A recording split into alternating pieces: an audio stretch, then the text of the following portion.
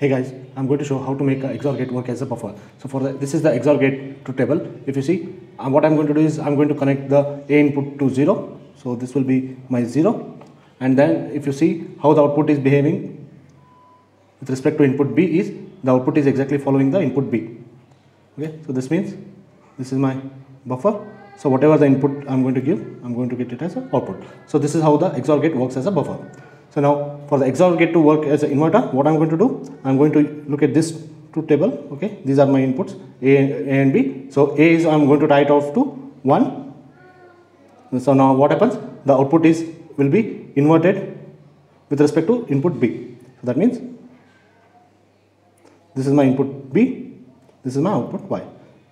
So which is equals to B bar.